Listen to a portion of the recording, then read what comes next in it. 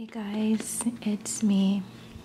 Today I'm going to do my first Bible reading, and excuse if there's any noise upstairs. I live on the first floor, so my upstairs neighbors are new. They just moved in today, and they're kind of making a lot more noise than usual today, so excuse any footsteps that you might hear. But as I said, I'm going to be reading from the Bible today. This has been highly requested on my channel, and I decided to do it because, well, one, I love to read the Bible, and any chance that I can get to read it to other people is, I think, amazing. And also, I know that many people have trouble sleeping, and so if I could in any way sort of help and aid that, I definitely want to do that. So if I can help you get to sleep by just reading some words, especially from the Bible, then I definitely want to do that. And I know that sometimes it can be very hard to unwind and just settle your mind, and I think that the Bible is filled with so much wisdom, peace, a lot of love and comfort and healing too. So I know that whenever I read the Bible, I'm filled with like more understanding as to who God is, and it also fills me with like a lot of peace and healing. And I usually cry, honestly. But today, I want to help you just relax. So I'm going to be reading from Colossians because I'm starting to read Colossians and I think it's beautiful. So I'm going to read about like 4 chapters, or 3 chapters actually, of this, and we will pick up the next time on it, okay? Alright, so it goes, Dear friends in Colossae,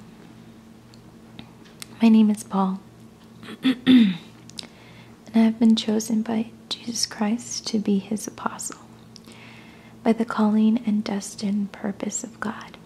My colleague Timothy and I send this letter to all the holy believers who have been united to Jesus as beloved followers of the Messiah. May God, our true Father, release upon your lives the riches of his kind favor and heavenly peace through the Lord Jesus, the Anointed One. Paul prays for the Colossians.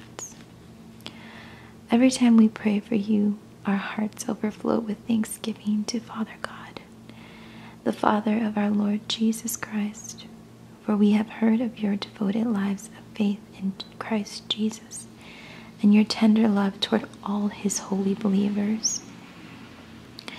Your faith and love rise within you as you access all the treasures of your inheritance stored up in the heavenly realm. For the revelation of the true gospel is as real today as the day you first heard of our glorious hope, now that you have believed in the truth of the gospel. This is the wonderful message that is being spread everywhere, powerfully changing hearts throughout the earth, just like it has changed you. Every believer of this good news bears the fruit of eternal life as they experience the reality of God's grace. Our beloved co-worker, Epaphras, was there from the beginning to thoroughly teach you the astonishing revelation of the gospel. And he serves you faithfully as Christ's representative. He's informed us of the many wonderful ways love is being demonstrated through your lives by the empowerment of the Holy Spirit. Since we first heard about you, we've kept you always in our prayers, that you would receive the perfect knowledge of God's pleasure over your lives making the reservoirs of every kind of wisdom and spiritual understanding. We pray that you would walk in the ways of true righteousness, pleasing God in every good thing you do. Then you'll become fruit-bearing branches, yielding to his life and maturing in the rich experience of knowing God in his fullness. And we pray that you would be energized with all of his explosive power from the realm of his magnificent glory, filling you with great hope. Your hearts can soar with joyful gratitude when you think of how God made you worthy to receive the glorious inheritance freely given to us by living in the light. He has rescued us completely from the tyrannical rule of darkness and has translated us into the kingdom realm of his beloved Son. For in the Son all our sins are canceled, and we have the release of redemption through his very blood. The supremacy of Christ. He is a divine portrait, the true likeness of the invisible God, and the firstborn heir of all creation. For in him was created the universe of things, both in the heavenly realm and on the earth, all that is seen and all that is unseen, every seat of power, realm of government, principality, and authority. It all exists through him and for his purpose. He existed before anything was made, and now everything finds completion in him. He is the head of his body, which is the church. And since he is the beginning and the firstborn heir in resurrection, he is the most exalted one, holding first place in everything. For God is satisfied to have all of his fullness dwelling in Christ, and by the blood of his cross, everything in heaven and earth is brought back to himself, back to its original intent, restored to innocence again, made holy through Christ. Even though you were once distant from him, living in the shadows of your evil thoughts and actions, he reconnected you back to himself. He released his supernatural peace to you through the sacrifice of his own body as a sin payment on your behalf, so that you would dwell in his presence. And now there is nothing between you and God, Father God, for he sees you as holy, flawless, and restored. If indeed you continue to advance in faith, assured of a firm foundation to grow upon, never be shaken from the hope of the gospel you have believed in. And this is the glorious news I preach all over the world. The divine mystery. I can even celebrate the sorrows I have experienced on your behalf, for as I join with you in your difficulties, it helps you to discover what lacks in your understanding of the sufferings Jesus Christ experienced for his body, the church. This is the very reason I've been made a minister by the authority of God and a servant to his body, so that in his detailed plan I would fully equip you with the word of God. There is a divine mystery, a secret surprise that has been concealed from the world for generations, but now it's being revealed, unfolded, and manifested for every holy believer to experience. Living within you is the Christ who floods you with the expectation of glory. This mystery of Christ embedded within us becomes a heavenly treasure chest of hope, filled with the riches of glory for his people. And God wants everyone to know it. Christ is our message. We preach to awaken hearts and bring every person into the full understanding of truth. It has become my inspiration and passion in ministry to labor with a tireless intensity, with his power flowing through me, to present to every believer the revelation of being his perfect one in Jesus Christ. Second chapter, Paul's love for the Colossians. I wish you could know how much I have struggled for you and for the church in Laodicea, and for the many other friends I've yet to meet. I am contending for you that your hearts will be wrapped in the comfort of heaven and woven together into love's fabric. This will give you access to all the riches of God as you experience the revelation of God's great mystery, Christ. For our spiritual wealth is in Him, like hidden treasure waiting to be discovered, heaven's wisdom and endless riches of revelation knowledge. I want you to know that this so that no one will come and lead you into error through their persuasive arguments and clever words. Even though I'm separated from you geographically, my spirit is present there with you.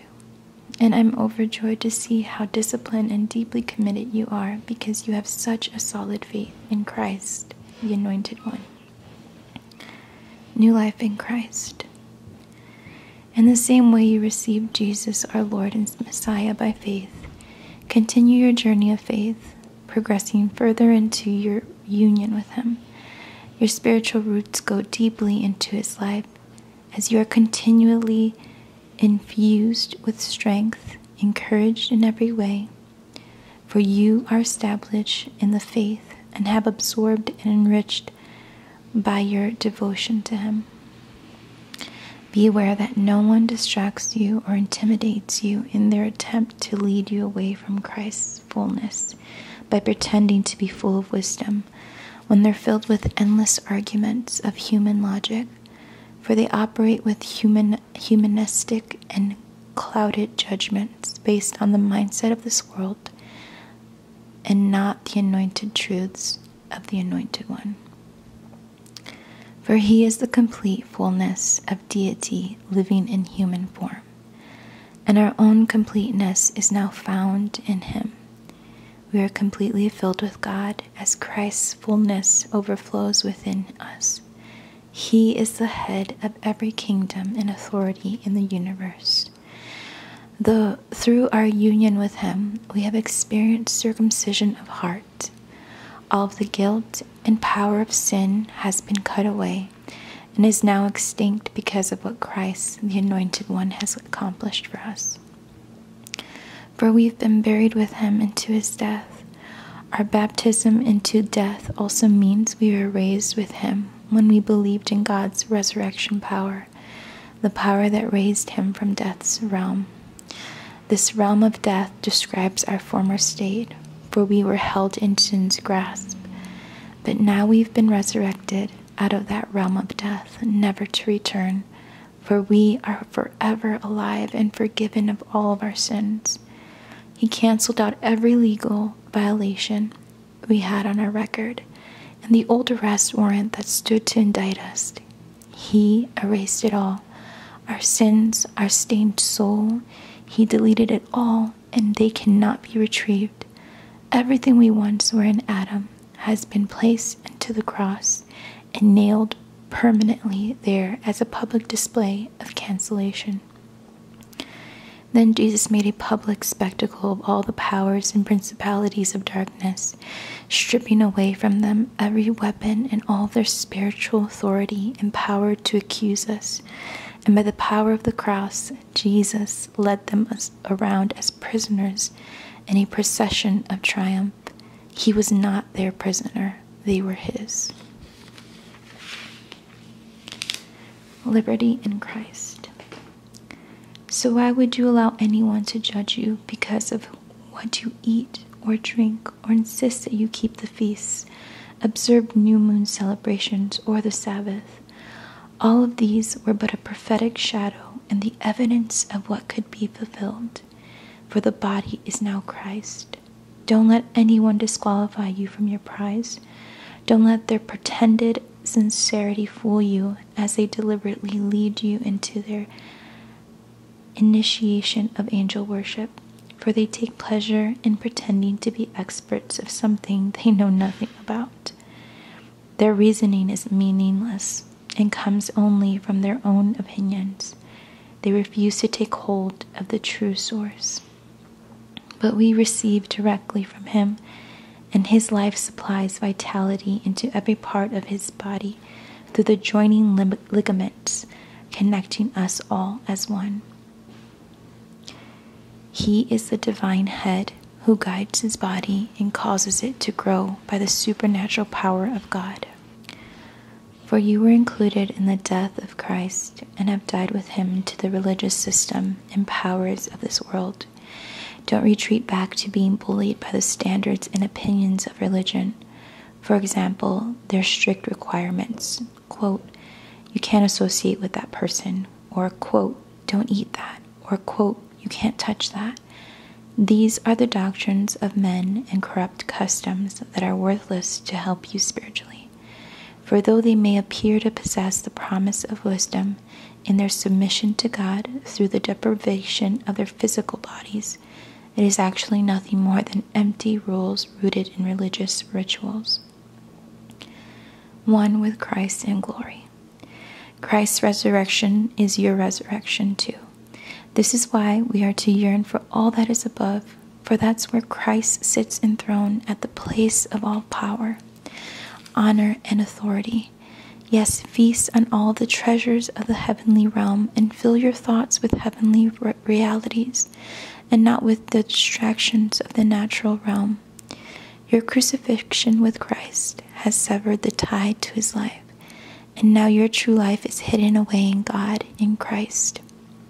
And as Christ himself is seen for who he really is, who you really are will also be revealed, for you are now one with him in his glory. New creation of life. Live as one who has died to every form of sexual sin and impurity.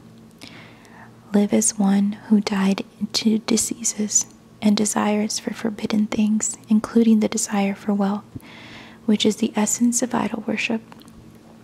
When you live in these vices, you ignite the anger of God against these acts of disobedience. That's how you once behaved, characterized by your evil deeds. But now it's time to eliminate them from your lives once and for all. Anger, fits of rage, all forms of hatred, cursing, filthy speech, and lying. Lay aside your old Adam self with its masquerade and disguise. For you have acquired new creation life, which is continually being renewed into the likeness of the one who created you, giving you the full revelation of God. In this new creation life, your nationality makes no difference, or your ethnicity, education, or economic status. They matter nothing, for it is Christ that means everything as he lives in every one of us. Love one another. You are always and dearly loved by God, so robe yourself with virtues of God. Since you have been divinely chosen to be holy, be merciful as you endeavor to understand others, and be compassionate, showing kindness toward all. Be gentle and humble, unoffendable in your patience with others. Tolerate the weaknesses of those in the family of faith, forgiving one another in the same way you have been graciously forgiven by Jesus Christ. If you find fault with someone, release the same gift of forgiveness to them. For love is supreme and must flow through each of these virtues. Love becomes the mark of true maturity. Let your heart be always guided by the peace of the Anointed One, who called you to peace as part of his one body, and always be thankful. Let the word of Christ live in you richly, flooding you with all wisdom. Apply the scriptures as you teach and instruct one another with the psalms, and with festive praises, and with prophetic songs given to you spontaneously by the Spirit. So sing to God with all your hearts. Let every activity of your lives and every word that comes from your lips be drenched with the beauty of our Lord Jesus, the Anointed One. And bring your constant praise to God, the Father, because of what Christ has done for you. Loving relationships. Let every wife be supportive and tenderly devoted to her husband, For this is a beautiful illustration of our devotion to Christ. Let every husband be filled with cherishing love for his wife and never be insensitive towards her. Let the children respect and pay attention to their parents in everything, for this pleases our Lord Jesus.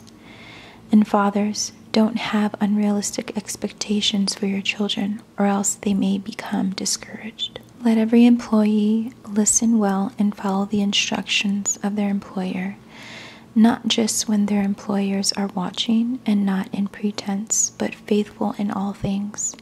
For we are to live our lives with pure hearts in the constant awe and wonder of our Lord God. Put your heart and soul into every activity you do, as though you are doing it for the Lord himself and not merely for others. For we know that we will receive a reward, an inheritance from the Lord, as we serve the Lord Yahweh, the Anointed One.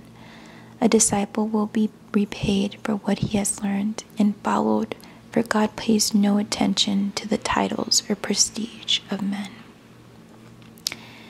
I'm going to stop there because I don't want this video to be too long.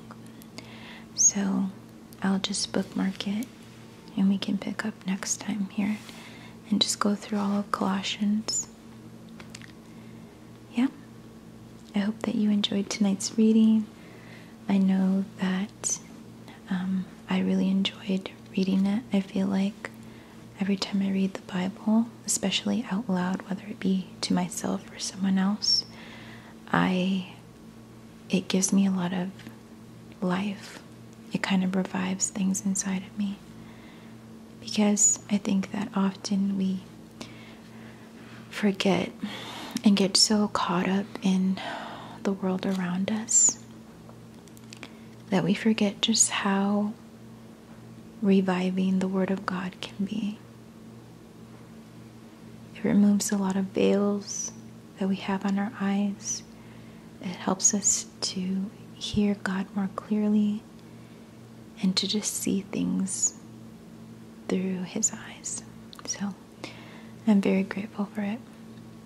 Thank you guys for joining me tonight, and I will see you guys very soon. God bless you.